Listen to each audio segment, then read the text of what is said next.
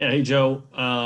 Justin Hughes had told us the other day that he thought this offense looked like Texas Tech because of the pace that they play at. Do you see some of those similarities there also? I do. When you watch tape, there's a lot of people that aren't getting lined up. There's a lot of people that are very basic. A lot of people that maybe deviate a little bit from what they want to do just because they're a little nervous that they won't be able to get lined up, get communication out. Certainly a concern, something that we've been working on an awful lot. I know that you can't get into all the specifics here, but how much have you guys been affected right now by COVID, injuries, et cetera, personnel-wise on the defensive side?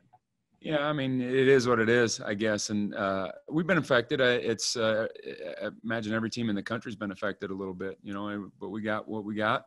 Cavalry's not coming. Let's go play ball. Appreciate it. Scott Fritchen. Yeah. Hey, Joe. Watching Arkansas State, they have two tall wide receivers, 6'3" Adams and 6'5" Green. How do you guys prepare for that this week? What kind of challenge should they give you? Well, we're going to put springs in the bottom of all of our corners' cleats and see if that helps. If they're not able to run fast, then we'll go back to the normal shoe. It's just about technique when it comes to what's going on the edge. If you have good body position on a guy, you can really negate the size advantage that a receiver might have. It's not the only time in the year that we're going to see big guys. And, we're going to see that weekly. And if that's an issue for us, we've got a big problem ahead. And it will be an issue. I mean, those guys are good players. They go up and track the ball really well. But we're good at corner too. And we're not afraid to let those guys go out there and play a little bit. But we're going to try to throw some different looks at those guys and, see what we can do out there. And you're obviously going to play multiple cornerbacks, but who will be the two that you start with? To be honest with you, it's still a competition going on to this day. You're going to see a heavy dose of A.J. Parker. You're going to see a heavy dose of Lance Robinson. You're going to see a heavy dose of Keandre Thomas. You're going to see Justin Gardner. But I will say that all four of those guys have been impressive. All four of those guys, would deserve the opportunity to start. Unfortunately, we can only start with a couple of them at a time. So we're going to go through today's practice yet before we make that determination. Thanks, Joe. Kellis?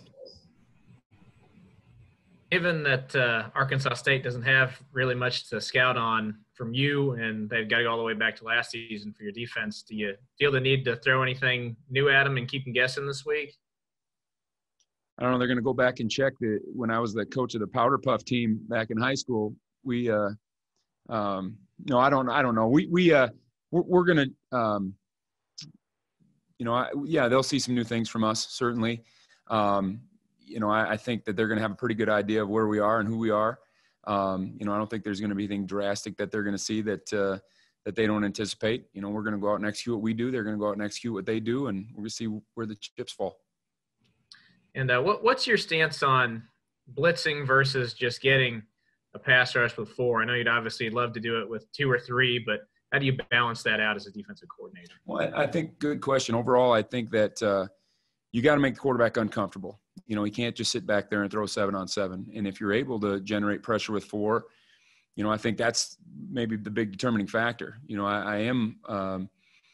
got to get that guy off his spot, him moving.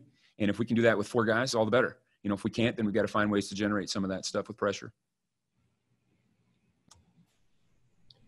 John? I'm sure we'll see them both, but how tight is the competition between Boo Massey and Khalid Duke at the end right now?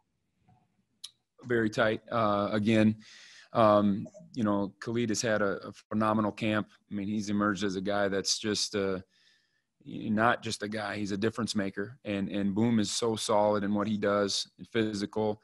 He played a lot of ball here. Very, very comfortable with him also. So you're right. Again, we're going to go through today and see how that all pans out. But we're excited to see them both. Thanks.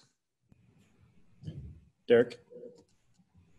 Those are a few of the defensive linemen that we've already seen. What are some of, new faces at defensive line that you can anticipate being in the rotation on Saturday?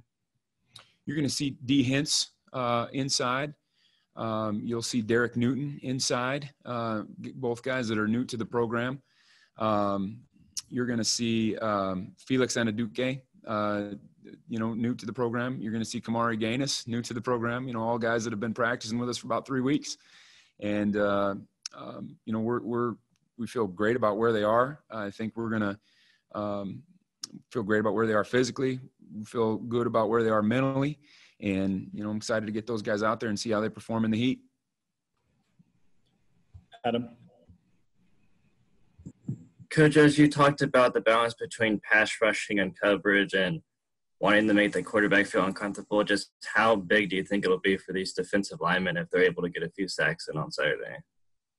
Well, I think just generating momentum for everything you do will help you. If you're a corner and you're playing man coverage and you're getting some good connections on guys and getting in phase on guys, it's going to make you feel a little bit better about yourself.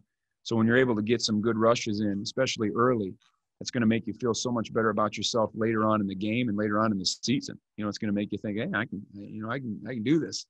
And it just changes the whole mentality of who you are as a player. And so we hope to get those guys off early, get them in opportunities where they can get some one-on-ones and see what they can do. For these last two. I answered your question, man. I listen to Coach Masson. He's so dang serious all the time, man. I'm open to you guys get me until you want there.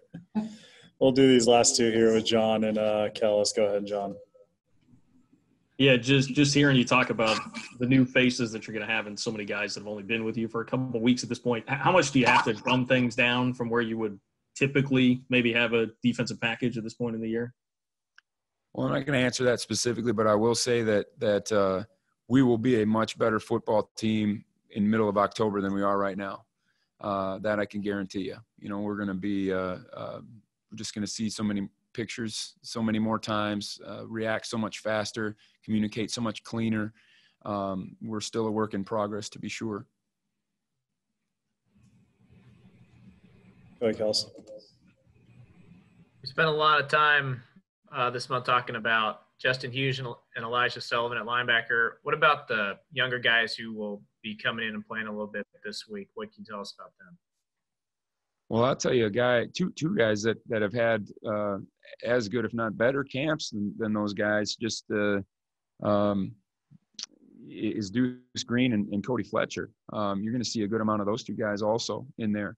Wouldn't be surprised if you see some Austin Moore in there.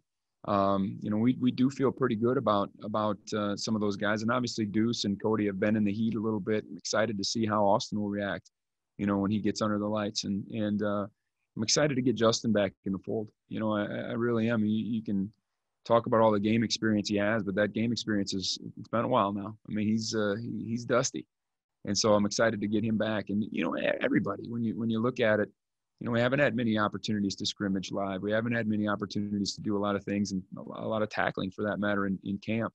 And so I think everybody, going all the way back to December 31st is ready to get physical with somebody here.